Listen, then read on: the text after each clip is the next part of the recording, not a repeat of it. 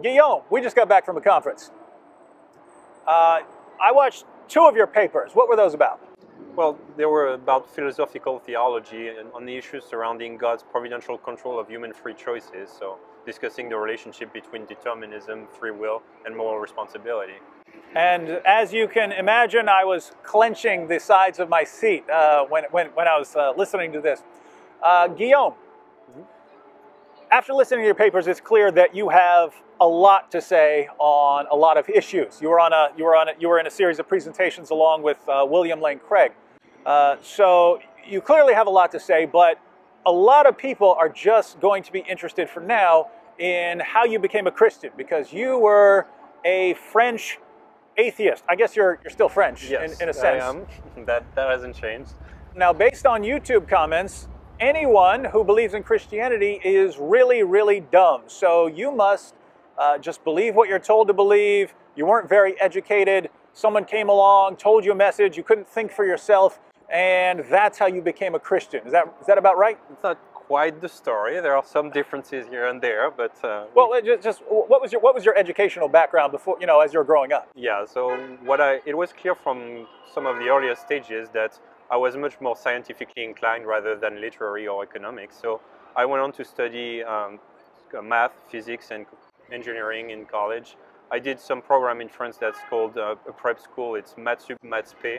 It's a very high-pressure 2-year preparation for the various prestigious engineering school it's called Classe Préparatoire aux Grandes Écoles, and basically it's 2 years of intense math, physics to prepare you for a contest to enter into those prestigious schools. So I did that. I graduated in engineering science, in computer science, and I landed a job in computer science as a software developer in finance. Mm-hmm. And apart from education, what was going on during this time? Well, at that time I was still an atheist, and I was essentially trying to pursue my own happiness on all fronts. So I was pursuing this to obtain at least a stable position and a job. Mm-hmm. And I was also playing at the time in a rock band. I was playing keyboard in a rock band, and we were starting to French rock do band. Various concerts. We were singing in English, but we were French. And the band was a lot of fun, and I enjoyed playing with these guys.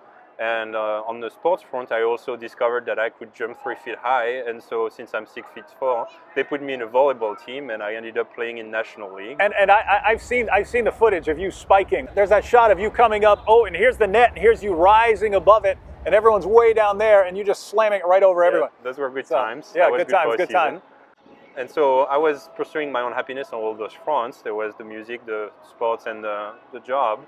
And on the front of women conquest, at least in France, for a young atheist my age, one of the ideals was also to multiply feminine conquests. And I was starting to have enough success there to satisfy the raunchy standards of the volleyball locker room. So my life was doing pretty well on all those fronts, and I was trying to be happy and doing a good job at it.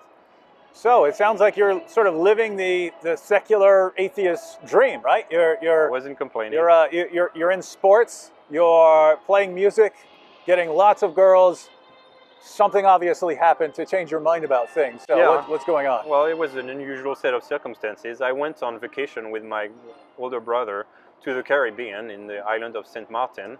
Is he tall like you? Yes, he is, and he plays also volleyball. So we went there together, essentially trying to have a good time with tropical weather, white sand, turquoise blue water, and the occasional beach volleyball game. So what's not to like? And given the ungodly amount of vacation that we have in France, we went there for 3.5 weeks. And during our stay over there, we one day went to a little bit of a distant beach. And coming back from the beach, for some reason, that day we decided to come back hitchhiking. I had never hitchhiked in my entire life until that day, and I have never done it ever since. But for some reason, it was decided we would hitchhike our way home. So we start hitchhiking, and a few minutes after, there's a car that stops in there where there was 2 tourists, 2 women from the United States. One was from Miami, the other one was from New York. And they were actually not stopping to pick us up. They were stopping to ask for directions. And they were lost on their way from the airport to their hotel. As it turns out, the hotel or the airport were nowhere near the beach at which they came to pick us up, so they were clearly way lost. And here they were asking for directions. Now, they told us where they were going, and it turns out that their hotel was right next door to the house at which we were staying. So we told them, well, look, we're happy to tell you, just pick us up and we'll go there. So we get in, and they were attractive enough that I started flirting, and we were trying to see them again on the island before we left. And it turned out that we did, and I ended up dating the one who was in New York. And I quickly found out, though, that she was a professing Christian. She said that she believed in God, which in my own worldview at that time was pretty much an intellectual suicide. And also attached to that problematic belief was her belief that sex only belonged in marriage, which is even crazier than theism, if that was at all possible. So here we are now in this long-distance relationship, because I flew back to Paris, she flew back to New York, and here we were, and I essentially had religion standing in our way of being happy and together. So my new goal in life was to try to show her why her Christian beliefs were silly, that she should put all this nonsense behind her, and why we should be happy together. And if I was going to be criticizing Christianity, at least I needed to know what Christianity teaches. And so I picked up a Bible and I started to read about Jesus. And what I found there was a little bit feeling and tasting differently than I had expected. What I saw in Jesus was a person who was speaking with authority, and he was maneuvering in conversation in ways that were pretty impressive. He was clearly, he knew what he was talking about, and that started to put a little bit of an awkward fact for me to handle. I knew that at some point I would need to have some account of who I thought this Jesus was. Because I was the same way. When I read, before I was a Christian, I read Matthew, Mark, and John. And I was really impressed. I was really impressed when I read the words of Jesus for the same reasons you mentioned. Mm-hmm. Yeah, and even at the time, even as an atheist, I never really bought into the whole Jesus myth theory. It never occurred to me that Jesus was a mythological figure in some sort of fairy tale. It seemed clear, at least minimally, that he was a historical person who walked the roads of Palestine in the 1st century. And that's another parallel, by the way, and that when I was reading the Gospels, I'm thinking I'm actually reading 1st century accounts of the early church, and because you see all kinds of atheists nowadays on YouTube, and they're so far away from scholarship, they have no clue what they're talking about, and that the genre of the Gospels is 1st century Greco-Roman biography. So we were on the same page there, and that we're both taking this seriously as early accounts of Jesus, which is cool, because that's what scholarship agrees on nowadays. Right. So we were right. Without knowing, we were actually on the right path. But also, it seems like his teachings were taken seriously enough, and his impact on his disciples was such that they were prepared to say, I've seen this and I vouch for him. And also they were then testifying that they had seen him risen from the dead after his crucifixion, and they were ready to go to their graves for the truth of that belief. So at that point, I thought this is at least some set of events that I need to have an account for, and I wasn't really sure how I would resolve this, but I figured at some point I will need to give an account of who I thought Jesus was. But I wasn't anywhere near changing my mind at this point. I couldn't even have ended up in church even if I wanted to, because all of my weekends were busy traveling the country to play volleyball games. And so on Sunday mornings, I couldn't even have visited a church. The thing is that this barrier didn't last long, because shortly after I started investigating those matters, my shoulder started to fail me. And your spiking shoulder? Yes, the shoulder of the arm for the spiking. And about 10 minutes into every volleyball practice, my shoulder burned and I just couldn't spike anymore. And so the doctor... And that's pretty much all you could do. That's right. Since all I could do was jump, and if you can't spike and you're a middle blocker, you're pretty much worthless. Okay. So I was off of the volleyball court. The doctors couldn't find anything wrong with my shoulder. The physical therapist's best efforts didn't help, and I was basically told, look, you just need to rest your shoulder, you need to stop volleyball for a couple of weeks and see where it goes from there. So you need something to do for a couple of weeks. So against my will, I'm off of volleyball courts, and I figured, well, since I've been looking into this Christianity thing, I might as well go and see what those Christians do when they get together. So I got the address of an evangelical congregation in Paris, and on that first Sunday morning without a volleyball game, I took my car and I drove to that congregation. And the way I describe it is really that I went there like you would go to the zoo to see some weird exotic animals that you've heard about or read in books but never seen in real life. And so I went there to just see what those weird animals do when they get together. And I walked into that church, and I remember feeling oppressed by the clear knowledge that if any of my friends or family could see me there in a church, I would die of shame. And so the whole thing was really awkward, and I was seeing these people, and they looked like they genuinely believed what they were doing. They were praying, and they thought that the God was literally hearing their prayers. So the whole thing was awkward for me, and I sat down in a corner trying not to meet anybody, and I listened to the preacher. And to this day, I don't remember a word that the preacher said. I figured I've seen enough, so I jumped to my feet, and I walked to the back of the church trying to escape and being careful not to make eye contact so I wouldn't have to introduce myself to any of those weirdos. And I reached the exit door at the back of the church, opened it, and I literally had 1 foot out the door when a blast of chills grabbed me in the stomach, going all the way in my chest and grabbed me by the throat. And I was frozen on the doorstep with goosebumps all over. Anything like that ever happened before? Not quite. And so, but you know, I was there frozen, and I heard myself thinking, well, this is ridiculous. I have to figure this out. And so I closed the door in front of me, turned around, and I went straight to the head pastor and said, so you believe in God, huh? He looked at me and says, yes. I said, well, how does that work out? And he said, we can talk about it. And so he waited till everyone was gone, and then we went to his office, and he prayed for me, which I thought was a bit awkward, but at least it was reassuringly consistent. At least he really believed his stuff. And so then we started talking, and we started to answer some of my questions. What is this Christianity thing? And he was a man who didn't have necessarily a formal training in apologetics or providing good arguments in favor of Christianity in the way that you and I now know too. But he had consistent answers within his own worldview, and that was impressive in its own right. He was a man who clearly wasn't out of his mind. He thought on his feet, and he was educated, and he thought that God existed and that Jesus was raised from the dead. And that's important because this was a problem I had when I ran into a Christian who actually knew what he was talking about. That I was shocked, right? Any discussion with a Christian should be a massacre, right? I should just slaughter this person. Yeah.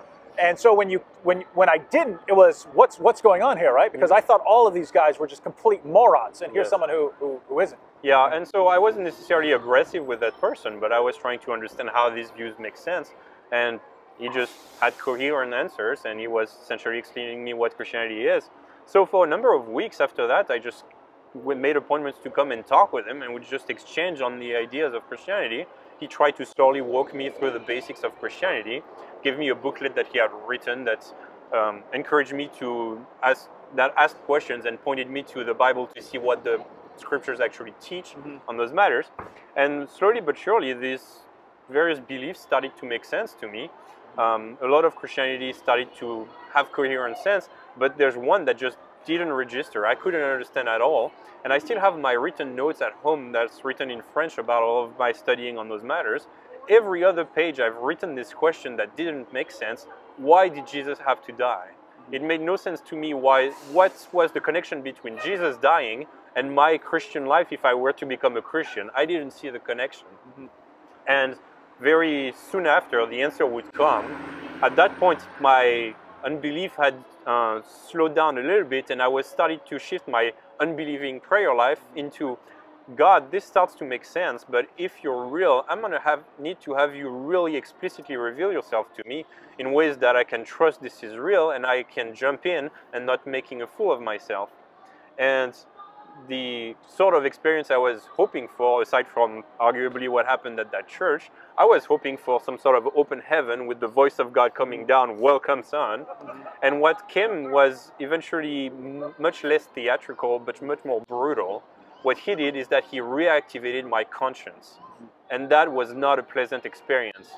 At the exact same time I had started to investigate Christianity, I had come to commit some really sinister misdeed, which I will spare you the sordid details, but even by my own low atheistic standards of morality at the time, were pretty extreme and clearly wrong. And yet I knew I had done those things, and I had suppressed it, and I had piled up all sorts of lies above it so as to not have to face the consequences, and I really had suppressed it, pretending like this never happened. And what happened at that point is that God just took all of this and shoved it in my face, and I was struck with guilt, intense guilt like I had never felt before, a physical pain out of the guilt. And in that place of being struck with a physical pain out of guilt, there the gospel clicked. This Christian gospel that I had been reading about previously finally made sense. That's why Jesus had to die. Me, that is, that he who knew no sin became sin on my behalf. He died on the cross to pay the penalty for the sin that I deserved. So the switch that Christianity teaches is that he didn't deserve to die. I did deserve the punishment. The wrath of God was yet poured on him, and I received it freely, not by any works or rituals or any good deeds that I would perform, but simply by placing my trust in him, thereby receiving salvation. So the teaching of Christianity that heaven is given for free, not by good works, but by faith, finally clicked, and I received it. I said, this is making perfect sense now. God, I'm receiving this sacrifice that you made on my behalf. I place my trust in you. Save me. And at that point, I experienced this real spiritual renewal. All of that guilt just evaporated, and I felt a freedom. I had been forgiven by the living God. So I had now to confess those things to the relevant parties, and I did so.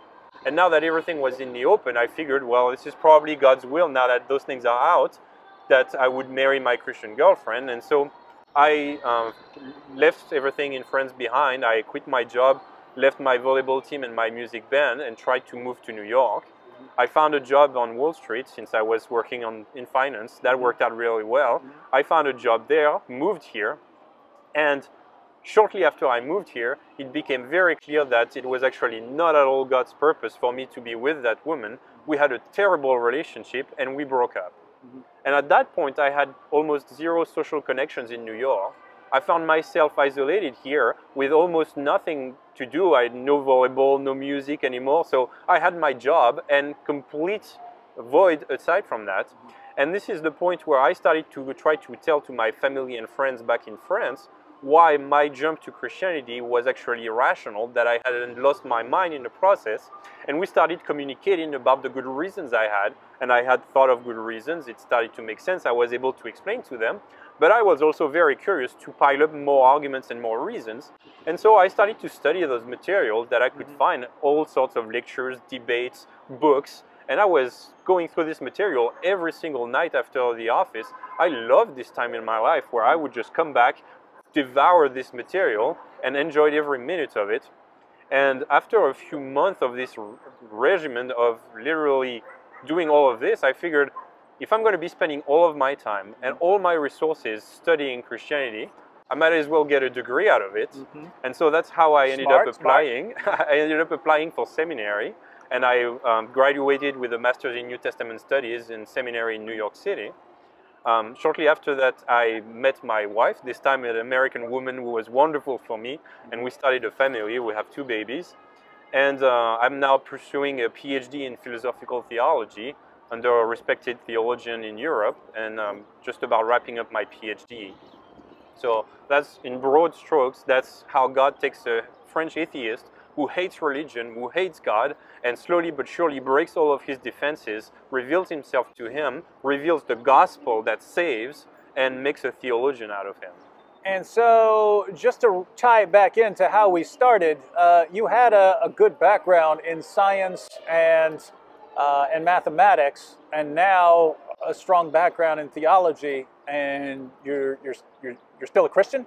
Yes, that's right. So it's probably not the right place to go into all of the classical arguments that I came to learn about, but it definitely, all of my findings in terms of research for the various additional arguments comforted me in the right directions. And the more I was digging into it, the more I realized there's actually really good reasons there. And so it started to be very efficient in discussing these matters with all of my atheist friends and family, realizing that the gospel made sense intellectually, it was acceptable rationally, and it was also very relevant experimentally, because my experience, everything cried out, the gospel is true.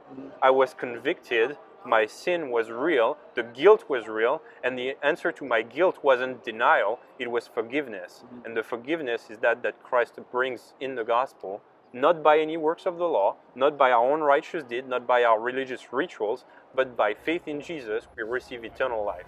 That's the gospel, and that's the best news that ever was proclaimed.